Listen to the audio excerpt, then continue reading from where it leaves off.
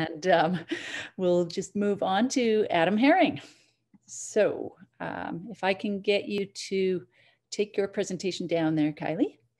And I'll introduce Adam. We get a double header of Adam here. Adam completed his vet degree in 2012 as part of the inaugural class at the University of Calgary's vet school. Congratulations to Adam. He also worked for me for a summer. After that, he spent a year in mixed practice before beginning his PhD at the University of Saskatchewan, where he completed the work he will present today. He defended his PhD this past April and currently splits his time between wildlife contract work and small animal clinical work while he works on publishing his studies and prepares for the next career opportunities.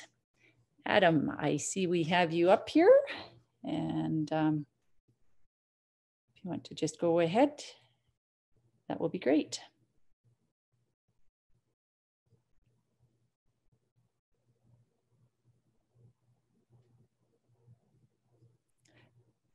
Can't hear you, Adam. Are you muted? There we are. All right, can you hear me now? Yes, I can. Perfect. Okay, and now you can probably see my screen. Perfect. Go ahead. Awesome. Okay, thanks so much, everybody. I'm going to be occupying the next 30 to 40 minutes or so of everyone's time, and I'm going to take a slight shift in gears here from the MOVI-heavy discussion that we've all been having to a different pathogen of our bighorn sheep friends, Psoroptes. And so obviously Psoroptes has gained a fair bit less attention in this presentation, in this symposium, and in many in the past, because it doesn't seem to have the same kind of major impacts on wild sheep populations that pneumonia does, but suffice it to say, it can still be a significant factor, and if nothing more, can drive some population trends and be a welfare concern as well. So we'll just go ahead here. I'll start by giving you a bit of background about the pathogen Psoroptes and then the Canadian context.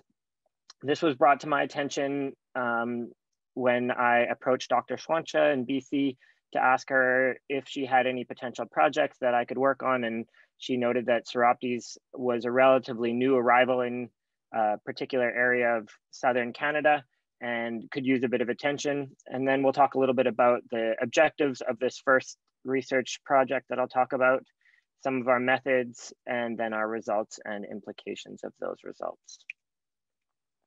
So Psoroptes is a non-burrowing ectoparasitic mite. It's known to affect numerous different host species around the world, but is most well known for causing sheep scab in domestic sheep. It's recognized by these long jointed pretarsi, so that's how it's separated from other mite species microscopically. You can see one of those long jointed pretarsi in this photo here. The different species of Psoroptes have traditionally been differentiated by several different factors, including the host species that they infest, the location of the infestation on the host, the length of something called the outer opisthosomal setae on mature male mites. But there's been debate in the literature about how much cross-infection there could be and how real it is that there are different species of Psoroptes in the environment versus different ecotypes maybe, or different morphologic presentations of individuals within a single species. Many authors would argue that it should just be unified under the name of priority, the first described species being Psoroptes ovis, described in 1813 by an author by the name of Viborg. In the Canadian context, so Psoroptes has been seen in American bighorn sheep throughout the 19th and 20th centuries. The parasite was eradicated from Canadian domestic sheep in 1924, and it's been hypothesized that Psoroptes was probably brought over to North America on domestic sheep. It was first officially identified in our Canadian wild bighorn sheep in 2011, with reports of potentially symptomatic animals dating back as far as 2005 sort of range. It has been seen in the Okanagan population of bighorn sheep, and it was to give an indication of what impact it may have had in that population. It was the population that's affected had a population of about 450 individuals in 2006, and the population most recent counts suggest that it's below 250 now. So certainly not the massive die-offs that we see with pneumonia, but the population is trending down, and Psoroptes might be one of the driving forces of that. For those of you not from BC, this is where the Okanagan is, down there, right close to the border with Washington State. And the animals that are affected are particularly the animals that are on the west side of this little yellow line here. This is a highway with a large fencing system, and so the animals to the west of the highway are the ones that are affected with Psoroptes, and the animals to the east of the highway are not known to have any Psoroptes. We haven't found any in that population, and until a Movi outbreak very recently had been doing quite well. So there were a few hypothesized potential sources of that outbreak in the Okanagan population, one being natural movement of bighorn sheep between herds. So we'll zoom in on some of those populations that we're looking at. This arrow here points to the currently Psoroptes infested herds, and this arrow points to the next closest bighorn sheep herds in the US. The area between those is about 250 kilometers, and there's some large waterways. So it seemed improbable, but probably not impossible that that would be the source. Another always potential option is maybe contaminated wildlife capture equipment. And then third was the idea that maybe there was another host species such as rabbits that could have had Psoroptes and transmitted the parasite over to our wild bighorn sheep. So for our methods, we looked for samples of Psoroptes from 3 different host groups. First being the outbreak associated bighorn sheep that are mostly in Canada, but also cross the border into northern Washington State. And we managed to get 6 samples from those animals. Next was historically affected USA bighorn sheep populations. So we got a couple samples from Nevada and from Oregon and from Idaho throughout the Hells Canyon area and central Idaho.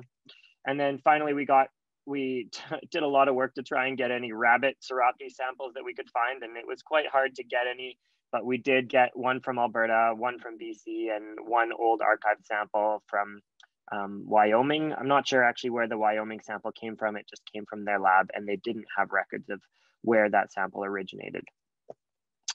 So for our morphologic aspect of our traceback, we looked at a paper from 1990 by Boyce et al., and they measured a number of different morphologic characteristics of the Psoroptes mite that you can see here. And they found 2 of them to be the most discriminating between different source host populations. One being that outer epistosomal setae length that I mentioned, and that's highlighted there. It's the 3rd hair from the midline on the epistosomal lobe. And then if you zoom in on that, you have the picture here on the left, and this lateral margin of that epistosomal knob or lobe being another factor that seemed to discriminate different host population sourced parasites. So you can see in this photo here, the rabbits are segregated in the triangles circled by the red circle here, and the bighorn sheep sourced mites are circled by the blue circle. And you can see that they do have a little bit of overlap in terms of the length of those epistosomal setae and the length of that lateral knob length, but they mostly do seem to segregate.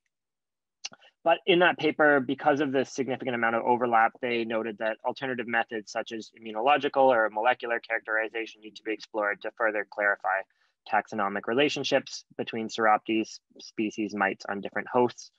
Of course, that paper was 30 years ago, and there are lots of wonderful techniques available to us now that were much less accessible at that time. So for our methods, we did measure those 2 different factors, the epistosomal setae length and the visual, and a visual comparison of the lateral lobe of that epistosomal knob. And we also did some molecular sequencing. We looked at 2 different genes in the mitochondrial DNA, the cytochrome B and the cytochrome oxidase subunit 1. And we compared those as well with a sample that could be found on GenBank that was of Psoroptes caniculi, which was traditionally the name ascribed to Psoroptes found from rabbit hosts. And so the first stage was to separate out the mites that we had in our samples, the larvae that you can see on top there, or the female mites that weren't valuable for morphologic differentiation were sent off for PCR, and the male mites, the adult male mites you can see on the bottom left there with these epistosomal lobes were separated off and loaded onto microscope slides for that measurement. In terms of the numbers that we were successful in looking at, you can see there are 8 USA bighorn hosts represented, 6 Canadian bighorn hosts represented, and 3 rabbit samples represented in our morphologic or morphometric measurements. And then you can see the number of mites between those that were represented. And then in terms of our PCR, we were a little bit less successful, but we did manage to get a number of successful DNA segments from the USA and Canadian bighorn mites. And we also, for 2 of the rabbit bighorn mites, we got successful amplicons for just the cytochrome B locus, but not the cytochrome oxidase subunit 1. So starting with some of the optical comparison, you can see quite a prominent difference. This is the Canadian bighorn sheep in the middle. You can see they do have quite a shorter lateral aspect to that epistosomal lobe that's much more like that found in rabbits. And then the bighorn sheep being a fair bit longer. These are quite characteristic samples that you can see here. And similarly, the epistosomal setae length, we can see that the Canadian group, or the, I should say outbreak associated because they're Canadian and Northern Washington, had very similar outer epistosomal setae lengths as did the rabbit group. And the historic USA bighorn mites were significantly longer in general. This is one example of the cytochrome B oxidase subunit, the cytochrome B oxidase amplicon.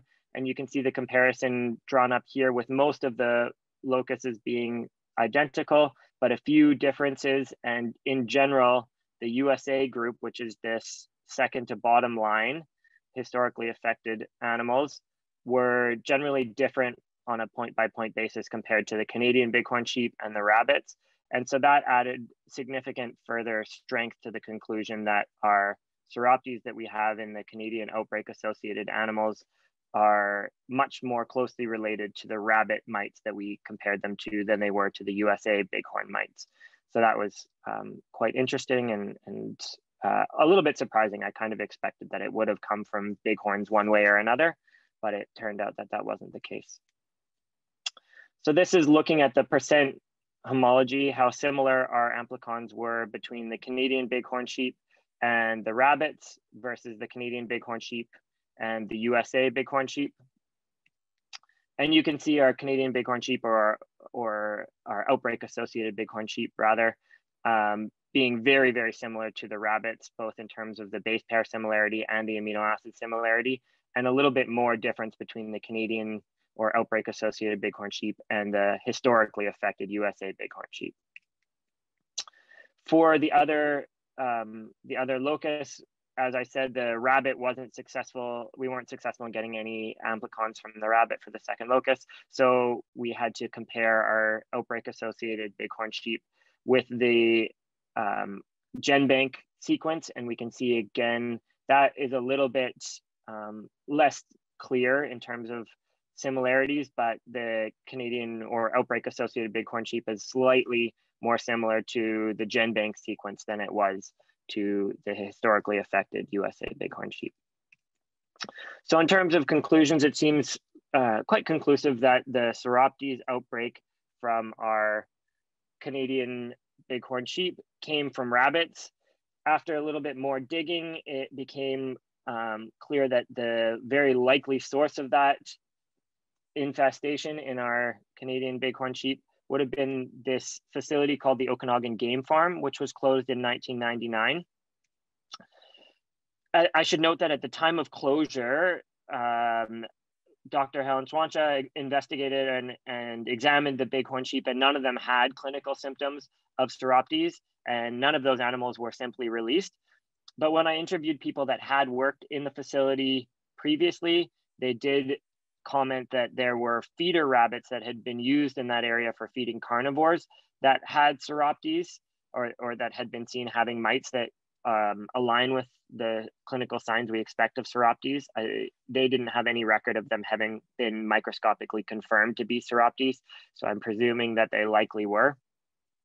And they also noted that bighorn sheep were known to have escaped from the Okanagan game farm, and there is reports of them going on to form a wild population, some of the escapees of that Okanagan game farm. So it seems likely to me that the infestation probably moved from bighorn sheep over to, or sorry, from rabbits over to bighorn sheep, maybe on some contaminated feed or bedding material or something like that. And I think it's likely that this game farm facility created an unnatural closeness between those species to allow that parasite transmission to happen in a way that would be far less likely to happen in a wild environment. And so I think with that, it's unlikely that rabbits continue to constitute an ongoing spillover threat. We did try to solicit any wild hair samples from the Okanagan area, but we weren't able to get any. So that would have been an extra little piece of information that would have helped tie that whole story together. So we're at about 15 minutes here. This is my literature cited that was discussed throughout, and I would be happy to take any questions before we move on to the next presentation, if there are any. Great, thanks, Adam. It's great to see some parasitology happening and looking under a microscope. I know how tedious it is. It can be. I don't see any burning questions right now.